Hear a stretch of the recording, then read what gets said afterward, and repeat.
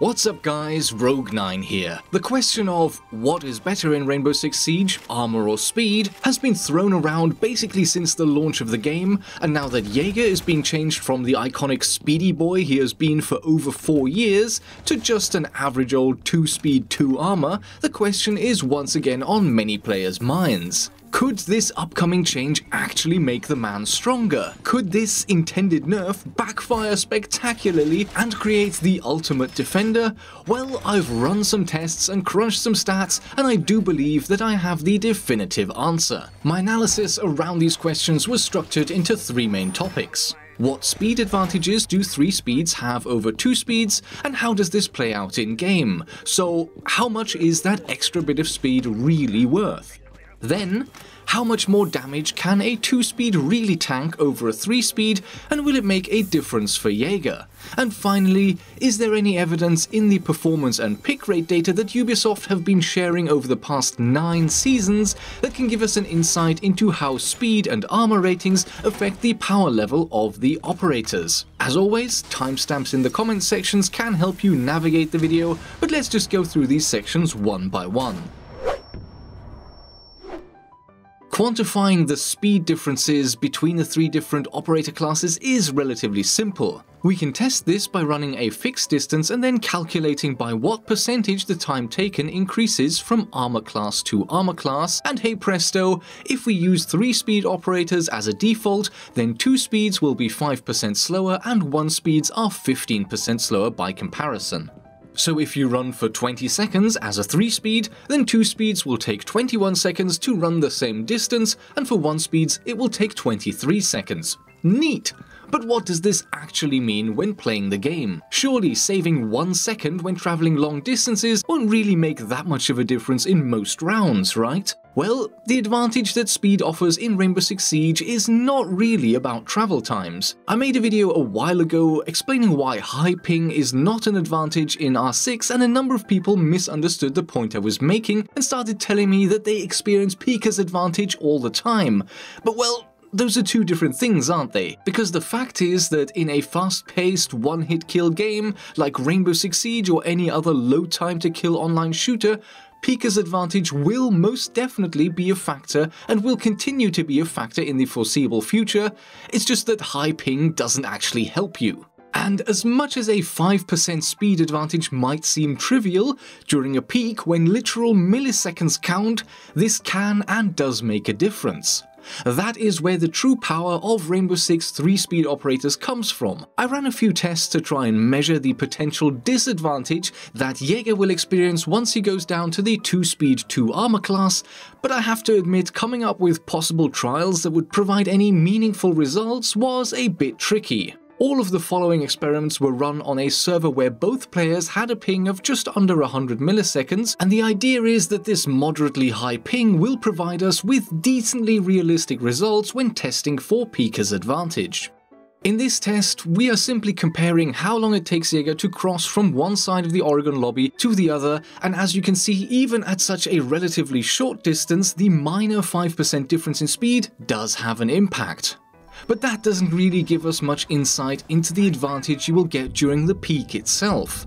To test this, we went into the basement and found a spot where both Ash and Jäger are exactly 3 meters away from an obstacle, and I replicated the same peak both on the regular servers and the test servers, and what I found was quite interesting, and bear with me here because it gets a little bit funky. If we synchronize the 2 clips from Jäger's perspective so that both start moving at the exact same frame, and then we synchronize each of Ash's clips to the respective Jäger clips using the round timer, so synchronize Ash regular server with Jäger regular server and the same for the TS, then we end up with both of Ash's clips synchronized so that in both of them, Jäger starts his peak at exactly the same time.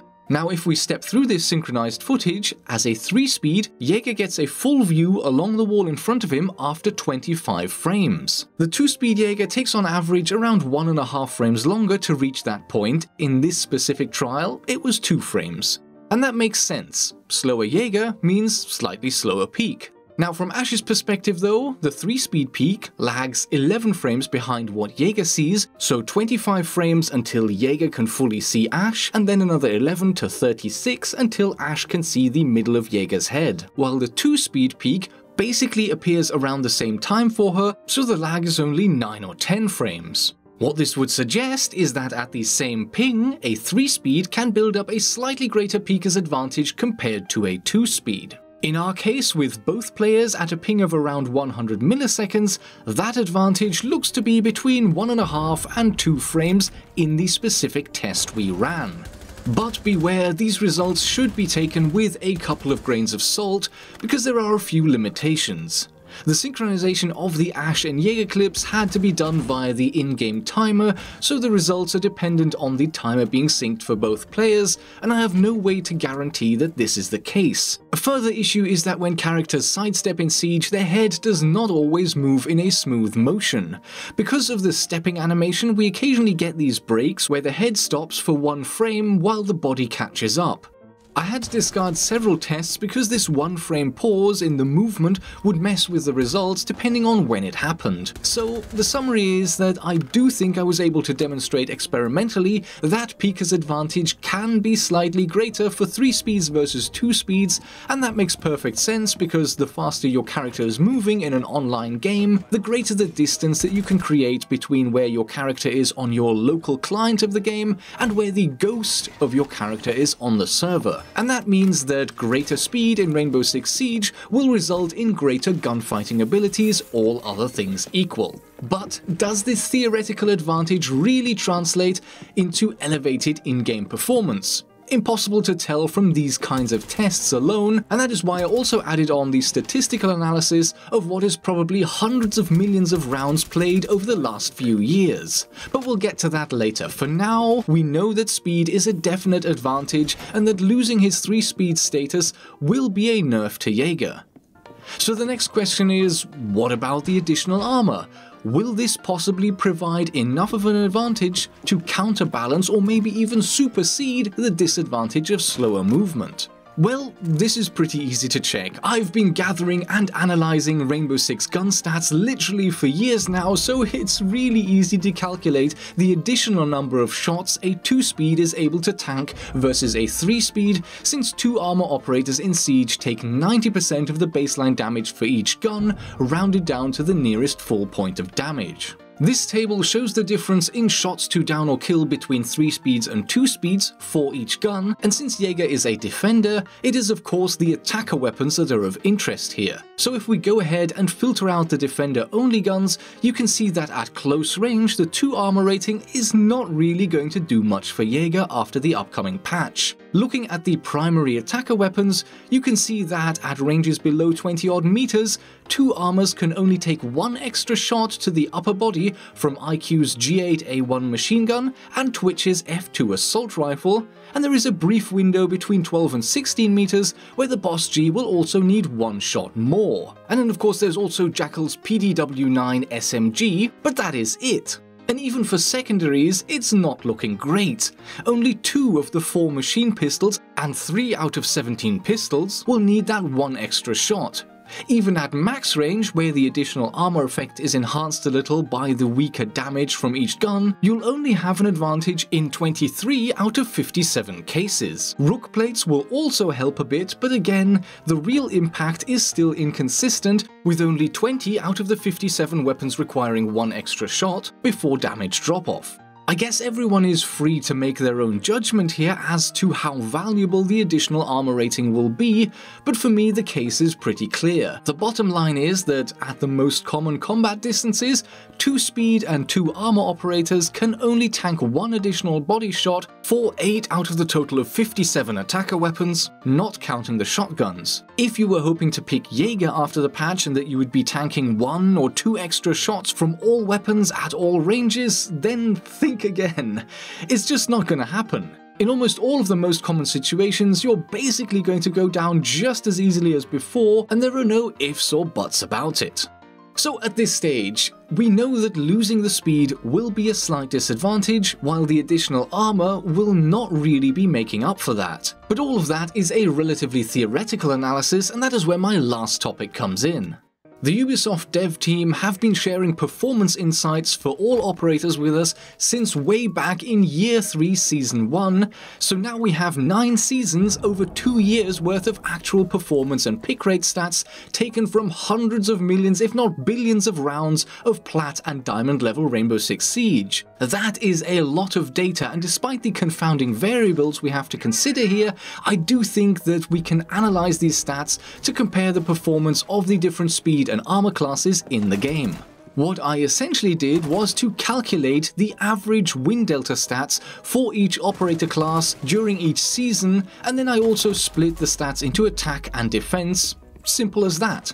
Now, there are a few limitations to consider with this method. The charts that the dev team put out each season are really well made, illustrative and quick to understand, but they're not the most accurate way of conveying this info.